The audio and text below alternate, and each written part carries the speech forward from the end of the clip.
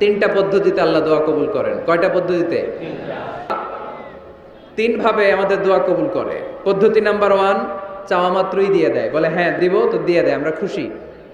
পদ্ধতি নাম্বার 2, আমরা চাই আল্লাহ এটা দাও, আল্লাহ তখনও বলে ইয়েস দেব, কারণ না বলে ফিরিয়ে দিতে আল্লাহ জানেন দেব, তবে সাথে সাথে দেন না, লেটার অন, দেরি করে। কখন দিলে আমার জন্য ভালো, এটা আমার চেয়েও ভালো জানে কে? দেরি করে দেয়। পদ্ধতি নাম্বার 3, আমি চাইলাম আল্লাহ এটা দাও, আল্লাহ বলে ইয়েস দেব, সাথে সাথে দেয় না, দেরি করেও দেয় না। এটা কিয়ামতের ময়দানের জন্য তিনি রেখে দেয়, যাতে ওই দিন বিপদের কালে এই দোয়ার বদৌলতে তিনি আমাদেরকে বাঁচিয়ে দিতে পারে। চাওয়াটা একটা শিল্প, দোয়া করাটা একটা শিল্প। এটাকে শিখতে হয়, এটাকে আয়ত্তে আনতে হয়, এটাকে বশে আনতে হয়, এটার সাথে আবেগ, ভালোবাসার উচ্ছ্বাস যুক্ত করতে হয়, চোখের পানির ছোঁয়া লাগাতে হয়, তাহলে এটা আরশের মধ্যে যে নক করে। আর হুজুর দোয়া করতেছে অন্যদিকে তাকায় আছে, এরকম আছে না নাই? হুজুর দোয়া করে ক্যামেরাম্যানরা ক্যামেরা ঠিক করে, আছে না নাই? তো এই দোয়ায় কোনো লাভ হবে? সিনসিয়ারিটি, সিনসিয়ার দোয়া ইজ লাইক এ মিসাইল, আর দোয়া সিলাহুল মুমিন, দোয়া হচ্ছে মুমিনের অস্ত্র। AK-47 ব্যালিস্টিক ক্ষেপণাস্ত্র, ট্যাঙ্ক, মিসাইল, এগুলো আমাদের অস্ত্র না। আমাদের আসল অস্ত্র আমাদের দোয়া। বুঝে নাই বোধহয়? আসল অস্ত্র কি? এজন্য we have to always keep in touch with our Lord. সব সময় আল্লাহর সাথে কিপ ইন টাচ, আল্লাহর সাথে টাচে থাকতে হবে, ঠিক কি না? লুজ টাচ হইলে হবে না, কিপ ইন টাচ অলওয়েজ। বিপদে পড়লেই একজনের কাছে ফরিয়াদ করব, তিনি কে? তিনি দেওয়ার জন্য বসে আছেন, চাইলেই তিনি দেন। এটা আমাদের অস্ত্র। যেখানে সবকিছুর কারিশমা শেষ, সেখানে দোয়ার কারিশমা শুরু। আমরা অনেক সময় শুনি ক্যান্সারে আক্রান্ত, ক্যান্সার নামে একটা রোগ আছে না? ডাক্তাররা বলে ক্যান্সার যার নাই অ্যান্সার। ডাক্তার ঘোষণা দিছে এই রোগী তো বাঁচবে না, সর্বোচ্চ বাঁচলে 6 মাস। কয় মাস? এরপরেও দেখা গেল লোকটা 10 বছর বেঁচে ছিল। এরকম আছে না নাই? সব ডাক্তার ফেল, ঘোষণা দিয়েছে 6 মাস বাঁচবে, কিন্তু বেঁচে রইল 10 বছর। এই যে 10 বছর বেঁচে রইল, কিসের কারিশমা? আল্লাহর কারিশমা, দোয়া, দোয়ার বদৌলতে। এজন্য বেশি বেশি দোয়া করতে রাজি আছেন তো? বেশি বেশি দোয়া করতে হবে, দোয়া করলেই লাভ। জীবনে যত দোয়া আপনি করেছেন, আপনার দোয়া কবুল করছে কে? তবে সাথে সাথে সব সময় করে না। তিনটা পদ্ধতিতে আল্লাহ দোয়া কবুল করেন। কয়টা পদ্ধতিতে? আল্লাহর কাছে চাইলে আল্লাহ বলে ওকে ফাইন, দিব দিব, কবুল, দিব, অ্যাকসেপ্টেড, ইয়েস। দিব না, রিজেক্টেড, নো, এগুলো আল্লাহ কখনো বলে? আল্লাহ সবসময় বলে ইয়েস, অ্যাকসেপ্টেড, দেব। তবে 3 ভাবে দেয়। কয় ভাবে? আপনি দোয়া করলেন, চাইলেন। প্রথম পদ্ধতি, চাওয়ার সাথে সাথে আল্লাহ দোয়া কবুল করে নেয় আর দিয়ে দেয়, পেয়ে আপনি খুশি হয়ে যান, আলহামদুলিল্লাহ পড়েন। দ্বিতীয় পদ্ধতি, আপনি আল্লাহর কাছে চাইলেন,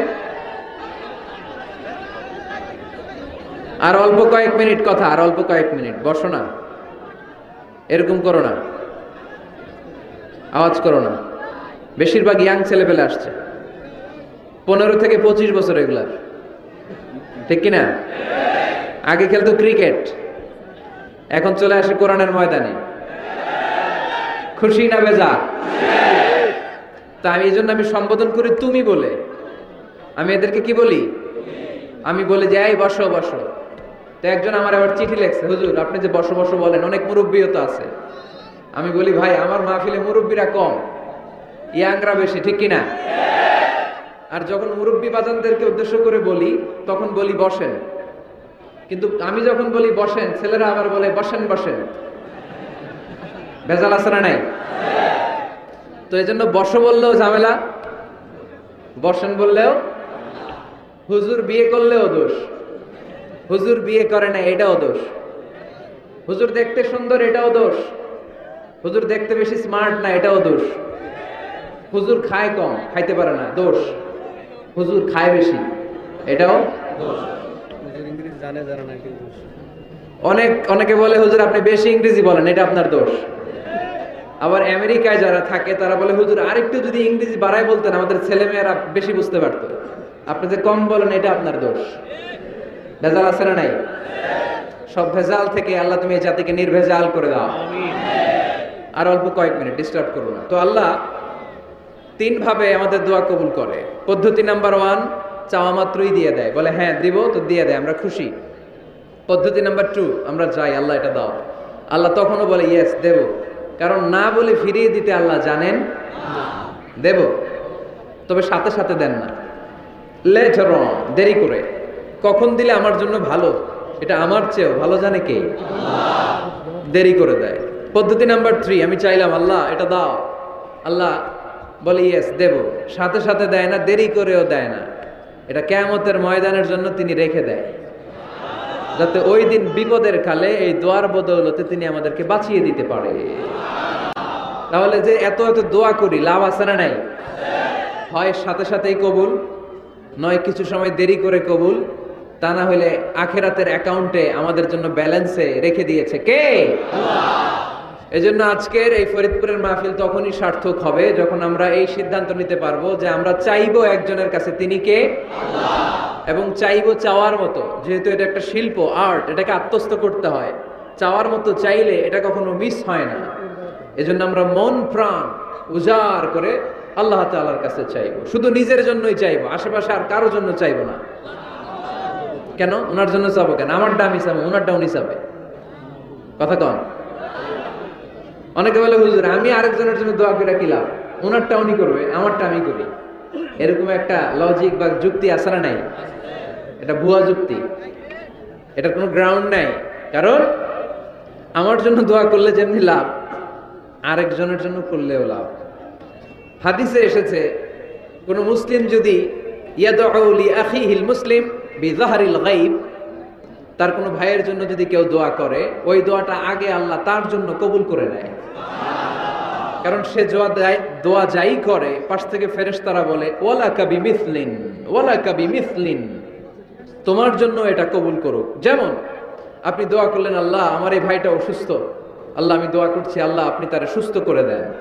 ফেরেশতারা বলে আল্লাহ ওয়ালাকা বিমিসলিন, যিনি দোয়া করছে তার যদি কোনো রোগ বালাই থাকে আগে তারে সুস্থ করে দেন। আমি দোয়া করলাম আল্লাহ আমার এই ভাইটা হজে যেতে পারে না, আল্লাহ তুমি তারে হজে যাওয়ার তৌফিক দান করো। ফেরেশতারা বলে ওয়ালাকা বিমিসলিন, মানে আল্লাহ যিনি দোয়া করতেছে আগে তার হজের ফ্লাইটটা কবুল করো। লাভ আছে না নাই? এজন্য নিজের জন্য দোয়া করলেও লাভ, পরের জন্য দোয়া করলেও লাভ। কোন সময়ে কি দোয়া করবেন কোরআনে আছে না নাই?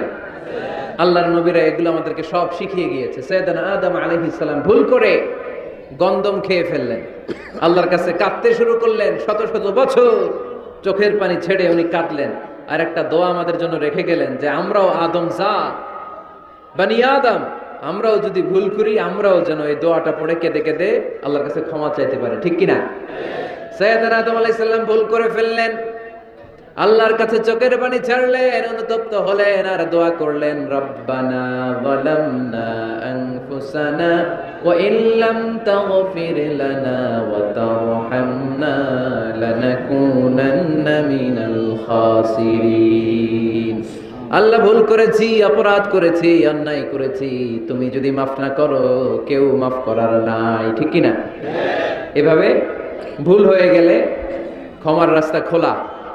অনেকে রাস্তা বন্ধ করে দেয়, ভয় দেখায়, হায় হায় তুই তো কাফের, তুই তো জাহান্নামী, এরকম আছে না নাই? বনি ইসরায়েলের যুগে এক আল্লাহর ওলি, তার পাশে থাকতো এক বেনামাজি। ঘর থেকে বেরোইলে বেনামাজির দেখলে বলতে এই জাহান্নামী। বিকেল বেলায় ঘরে আসার সময় কিরে জাহান্নামী, আবার দেখা হইলে এই তুই তো জাহান্নামী, খালি ডাক দিত জাহান্নামী বলে। কিয়ামতের দিন আল্লাহর ওলিরে আল্লাহ ডাকবে, আল্লাহ ডেকে বলবে এই তুমি যারা জাহান্নামী বলে ডাক দিছো, কে জাহান্নামে যাবে আর কে জান্নাতে যাবে এই ডিলারশিপ কি আমি দুনিয়ায় তোমারে দিছিলাম? তো তুমি ওরে জাহান্নামী কেন বললা? ও নামাজ পড়ে নাই, ও আমারে ডাকতে পারে নাই, কিন্তু তোর মতো বেয়াদবি করে নাই, চিল্লায় বলেন ঠিক কিনা? আজকে ওরে আমি জান্নাতে দেব, তোরে জাহান্নামে দেব। খবরদার, কাউরে জাহান্নামী বলার আগে 1000 বার ভেবে নিবেন। কে জান্নাতে কে জাহান্নামে কেউ জানে না, একজন ছাড়া, তিনি কে? সবাই যদি জান্নাতে যায়, জান্নাতে তো ঠেলাঠেলি হবে আজকের মতো, ঠেলাঠেলি হবে না? সর্বশেষ জাহান্নামের আগুনে 1000 বছর পুরে যে লোকটা জান্নাতে যাবে, তার জান্নাতের সাইজ হবে এই পৃথিবীর 10 গুণ। জান্নাতের এক একটা যে দরজা হবে, বিশ্বনবী বললেন মা বাইনা মক্কা ওয়া হাজার, সৌদির মক্কা শহর থেকে বাহরাইনের হাজার শহর যত লম্বা, জান্নাতের এক একটা দরজা ঠিক তত লম্বা। সেই হিসাবে এক ধাক্কায় কয়েক হাজার কোটি জান্নাতি একবারে ঢুকবে। আমরা আমাদের দরজা দিয়ে, ঘরের দরজা দিয়ে একসাথে কয়জন ঢুকি? বড় জোর 2 জন, তার চেয়েও ধাক্কাধাক্কি করে সর্বোচ্চ। জান্নাতের এক একটা দরজা দিয়ে এক ফাউজে একবারে ঢুকতে পারবে কয়েক হাজার কোটি বানি আদম। তো ওই জান্নাত যদি আল্লাহ সবাইরে দেয়, আমার কোনো সমস্যা আছে?